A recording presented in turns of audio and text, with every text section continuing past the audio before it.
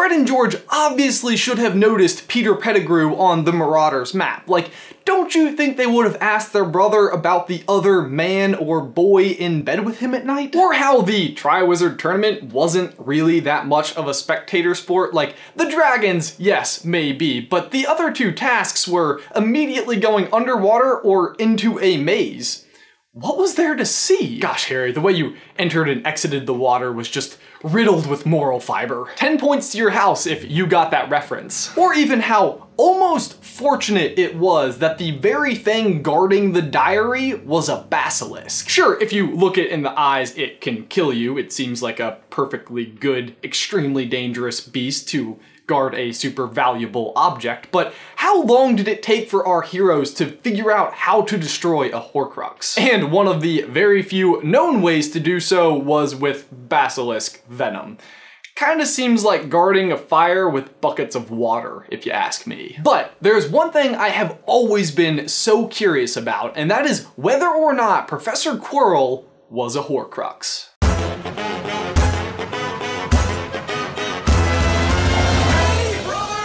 Let's think about it. We know that each Horcrux is a piece of Voldemort's soul. We have the diary, the ring, the locket, the diadem, the cup, Harry, Nagini, and Voldemort himself. This is where things get kind of tricky. A Horcrux is more of a vessel that holds a piece of soul, but the very consciousness of that soul resides with the creator. You know, I always kind of wondered which Horcrux the consciousness would shift to if the creator himself died. I feel like the diary, it had a lot of spunk. But here's where things get weird, because after Voldemort tried to kill Harry, his consciousness didn't shift to one of his other Horcruxes. The creator, that piece of soul's vessel, his actual human body was destroyed.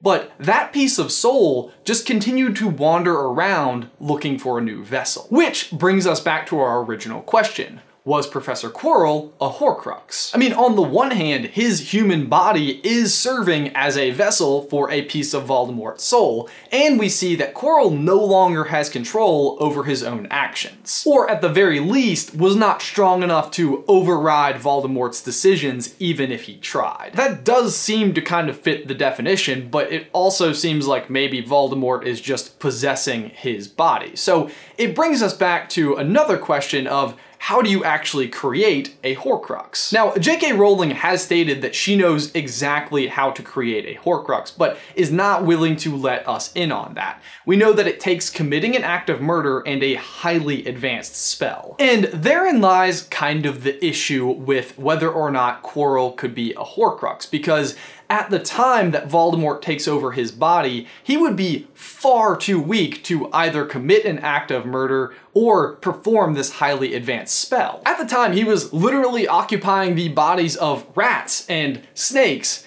and does that mean that all of those were Horcruxes too? Gosh, how many of these things did he have? You know what? Nope, we just can't. We can't possibly keep track of every rodent and reptile that became a vessel. We can't do it. 8. There were 8. The ring, diary, locket, diadem, cup, snake, Harry, and the creator. Except, again, in order to complete the process of creating a Horcrux, you had to actually cast a spell. And obviously he didn't stash a piece of soul in Harry on purpose. He didn't even know he had done it. So wait.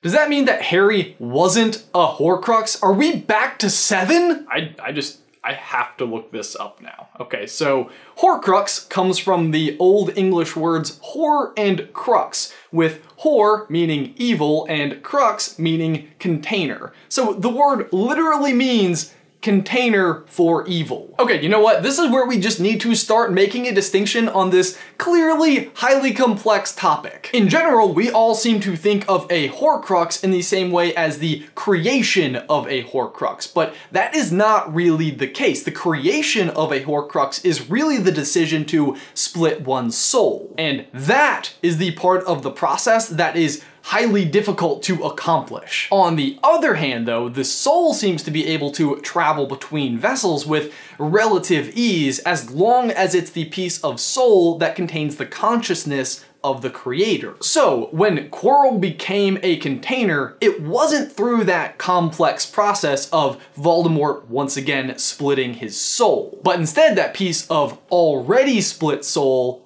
occupying a new vessel, which was Quirrell's body. So to finally answer this question, yes, at one point in time, he was a container of evil. Therefore, he was a Horcrux, much the same way Harry was. It's just important to note that Quirrell was not a 9th piece of soul. I think that's really the key distinction. When Harry killed Quirrell at age 11, he wasn't really destroying a Horcrux. Sensing danger, the piece of soul inside of Quirrell left at the very last second, and effectively, Harry just destroyed an empty vessel. Although, wow, they really do just kind of gloss over the fact that 11-year-old Harry kills a full-grown man. I guess it was mostly Voldemort, but still. So, to answer our question, yes, we do believe that Professor Quirrell was in fact a Horcrux. For my question of the day, what do you guys think? Do you agree? And was there anything else that